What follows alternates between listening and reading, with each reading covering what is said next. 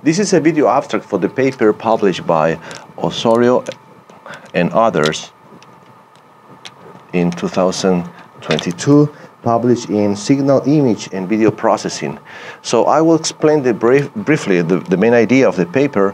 So SSIM is a coefficient to measure similarity between images X and Y. So assume that we have two available images called X and Y.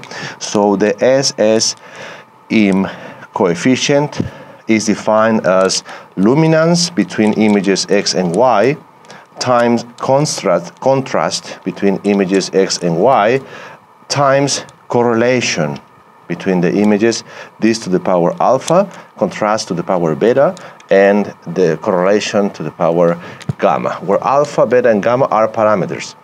So traditionally, this coefficient has been used assuming that alpha is equal to beta is equal to gamma equal to 1.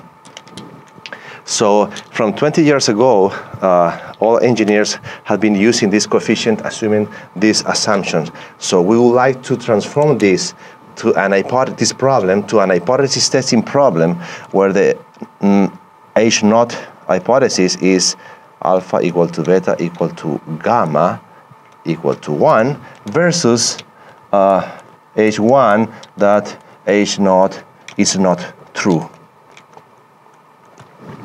So the idea is to use the data available for images X and Y to provide an hypothesis testing to decide if this hypothesis is correct. In the paper, we use methodology maximum likelihood estimations, but based on a nonlinear model. So the model we use here is a nonlinear regression model that is defined like 1 divided by root mean square error between images X and Y. This is SSIM times e to the power u, where u is a white noise sequence with mean 0 and variance sigma square. So pseudo likelihood is used to approach this problem. So in the paper, we developed some numerical experiments to explore this coefficient in this way, this nonlinear model.